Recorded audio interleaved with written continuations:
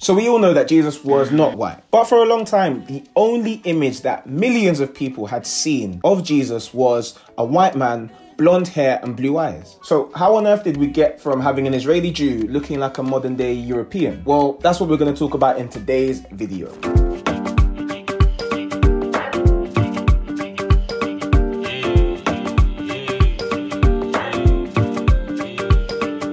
Welcome back to Faith Talks, where we talk faith. My name is Emmanuel, and on this channel, we answer tough questions that millennials are asking about Christianity, faith, and religion. So, if you're new to this channel, hit the subscribe button, my G, click the notification bell so that you don't miss any of the uploads. But if you're a returning subscriber, we love you, my Gs, we love you. Think about Jesus for a second. What image just popped up into your head? I'm not even going to lie to you. When I think about the image of Jesus, the first image that pops up into my head is a white Jesus that we see in, for example, Leonardo da Vinci's The Last Supper, or Michelangelo's Last Judgment in the Sistine Chapel, or like one of the most famous images of Jesus would be Warner Salmon's Head of Christ, which has been reproduced over 500 million times. And it's crazy how in all of the films that come out of Hollywood about ancient Hebrews or about the biblical periods, all of the actors, especially Jesus, seem to be played by white men. And these images are all over the world. So the question is, how did we get here? So let's start at the beginning. We actually don't have any images or paintings that were drawn during the lifetime of Jesus. Now this, of course, is because just after the death and resurrection of Jesus, as his disciples and apostles are spreading the gospel around and teaching people that Jesus Christ is God, the last thing that they are trying to do is to have people drawing images of this God, because that would break one of the commandments that was given. The second commandment, which says, you shall not make for yourself any image or anything that is in a likeness of the things in heaven above. We don't have any clear proof of what Jesus actually looks like. But in the 1st or 3rd century, we start to see something called iconography take place, which is essentially using visual images or symbols to represent things. Now, you can question whether this is good or not, but in a way to show how relatable God is, people started to develop images of God in a way that resonates with them. So, for example, the scriptures say in John 10 that Jesus is the good shepherd. So you would get images of people painting Jesus like a shepherd, and of course, they're going to paint it in a way that is close to the shepherds that they knew of. Or if you wanted to depict Jesus as being the heavenly ruler, you might draw him in a way that looks like the rulers that you know of your time. And if you live in a time where the rulers wear togas and have long beards, you might draw them with togas and long beards. Funny enough, the earliest portrait we have of Jesus was actually painted in the 3rd century, found in Syria, and it depicts Jesus as a shepherd without a beard. Now, obviously, it's quite a strange picture, but to those that saw it, he looked young, he looked authoritative, and that is what they wanted to communicate about Jesus. It's not uncommon, though, for different cultures to depict Jesus in ways that resonate closely with them. Throughout the times, we see Jesus looking like an Indian man, looking like an Ethiopian man, looking like a black man, like a Maoran man, like a Korean man. Even Warner Salmon's Head of Christ was actually painted to appeal to a young and professional audience. So the portrait is drawn in such a way that's meant to look like a professional or school headshot. Throughout the times, there have been so many different depictions of Christ, and it's not always with the aim to try and brainwash people.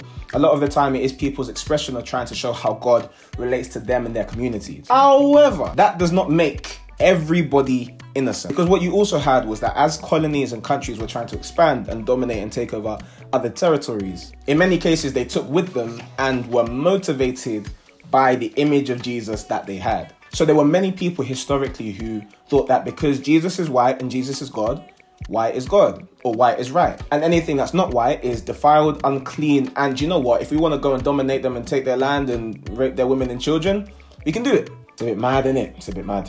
So for example, in Italy in the 1500s, there was a lot of anti-Semitism. So many painters and artists wanted to try and detach Jesus from his Jewishness. It's crazy, isn't it? Like trying to detach a Jew from his Jewishness. In fact, the persecution was so harsh that a lot of Jews had to flee from Italy to Lithuania or Poland around the 1500s. And it was around that time that a lot of imagery of Jesus being a white man with blonde hair and blue eyes was being pushed and pushed and pushed further. As Europeans were expanding to parts of Latin America, which they called New Spain, they often took with them, images of white deity, which created a caste system in Latin America. So the whiter you are, the better you were, and the darker you are, the worse you were. As much as there have been, let's say, innocent reasons for wanting to paint Jesus in your skin color, there also have been some very, very evil intentions behind it. Scholars Edward J. Bloom and Paul Harvey actually argue that the images of Jesus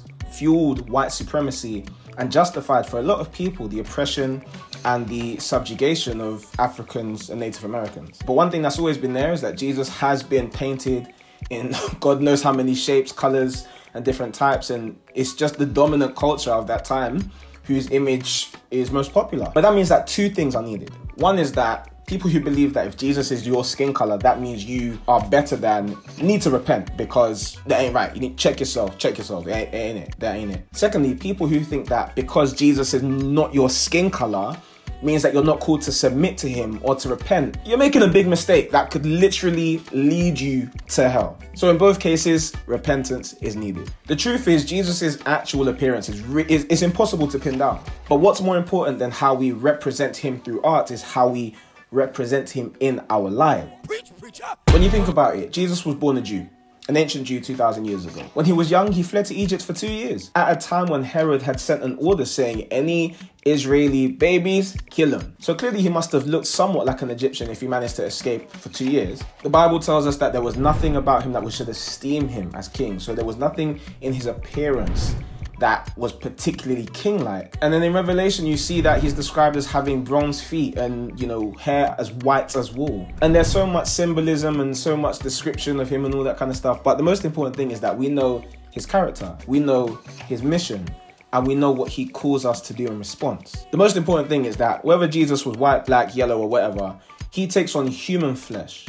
He lives the life that no human, regardless of their race, could live, and dies a death on the cross for people of all races to take his righteousness and be forgiven of our sins. At the end of time, Jesus is going to gather around himself people from every tribe, tongue, creed, color, to worship him at his throne. All races are made in the image of God. God is not made in the image of a race. So although it's kind of common, but also quite dangerous for us to depict Jesus in our own likeness, the most important thing is that we submit to him. If you want to learn more about this subject, there is an amazing book called The Color of Christ, which is going to be in the description link below. If you buy the book through that link, like Amazon, they sort out your boy in it. So, do you know what I mean? Help me out. That's all from me. I hope you enjoyed that video. If you liked it, give it a thumbs up. Share this video with somebody that you know will be blessed by it. Subscribe to this channel for more videos to help you grow in your knowledge and love for Jesus. And until next time, my G's, peace and blessings, man.